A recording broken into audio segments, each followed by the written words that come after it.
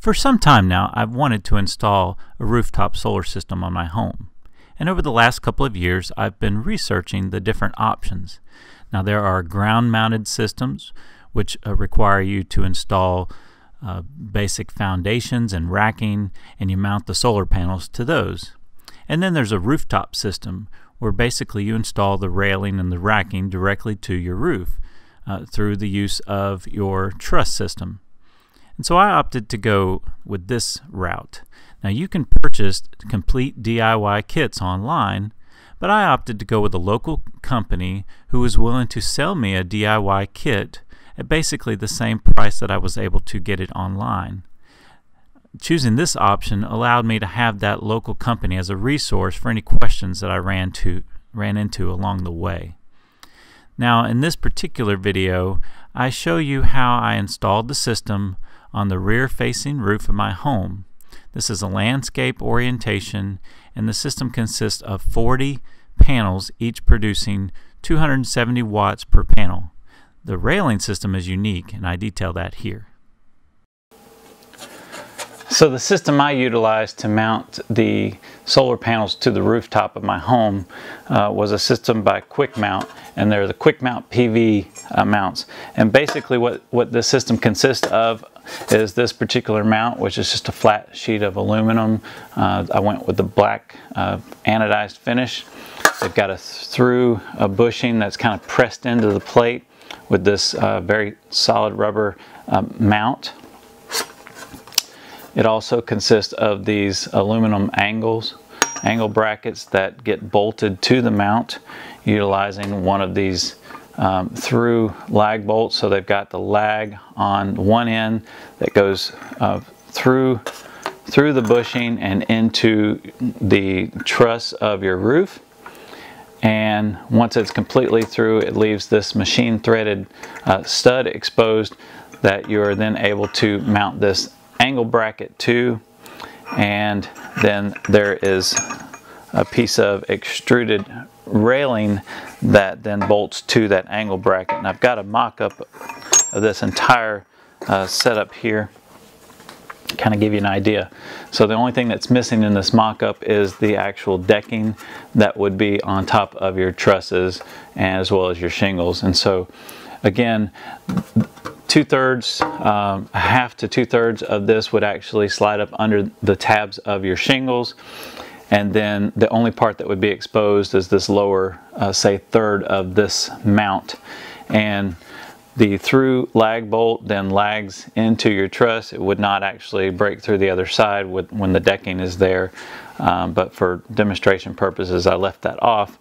And then the angle then of course mounts to the top of this rubber mount, bolts directly to that, and then the railing, that extruded aluminum railing, then bolts onto the back side of that angle with the use of these special bolts that slide into this T-track here and tighten down to capture that railing. These rails come in 11-foot sticks, and then they have specially designed splices that slide 6 inches into each end and creates a very tight butt joint and electrical bond between the two pieces of rail. And then you also have a T-track on the top of this railing, and you use these specially designed bolts that slip into that T-track, and when you go to tighten them, it actually turns and locks into that railing. And this captive head of this bolt will then catch both solar panels, one on either side, and secure them directly to the railing. They're also specially designed to have little teeth in the washer as well as the teeth in this captive nut fixture here that bites into the metal to create an electrical bond. So it's a really unique system made by QuickMount. This certainly is not a sponsored video, but this is just an example of the types of systems that are out there on the market. So I hope that this has been beneficial to you. Thanks for watching. Now, the system that I chose to install is what is commonly referred to as a grid-tied system. Now, basically what that means is my system will produce power and it will flow into my meter base, or in my case into a sub panel that's tied directly to my meter base. And any power that I'm producing that I use in my home will of course be consumed. Any power that I'm producing in excess of what I'm using in my home will then flow back out onto the grid. Now, should there be an outage on the utility system that serves my home, this particular inverter, a grid-tied inverter, has some safety features built in that will prevent it, basically automatically disconnect it from the grid, preventing it from putting power back onto the grid. So essentially power is required by this inverter in order for the system to produce power and push back onto the grid.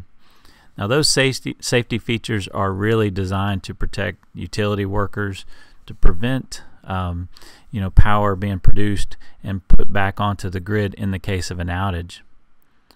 There are some systems that are designed to be disconnected from the grid that you can continue to produce power for your home in the event of a utility outage, but that's not the type of system I'm installing.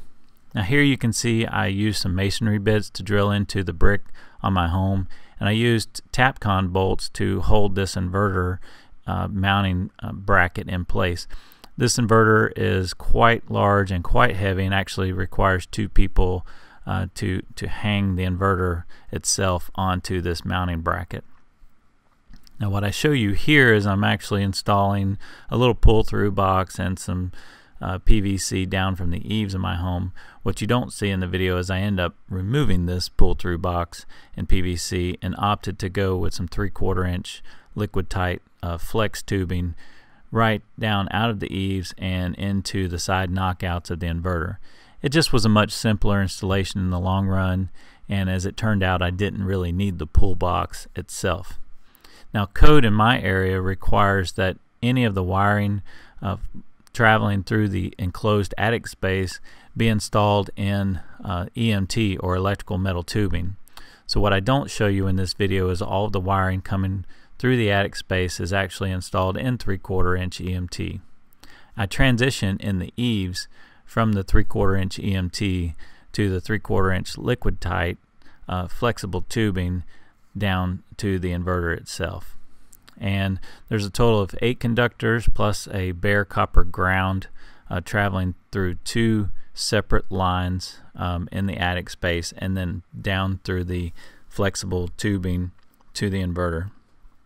So I hope that this video has been somewhat useful and helpful in showing you how these types of systems are installed. I know it's not completely detailed, showing all of the process, but hopefully it kind of gives you an overview of the process itself. And I hope you enjoyed it. I'm happy to answer any questions that you might have in the comments below. Thanks for watching.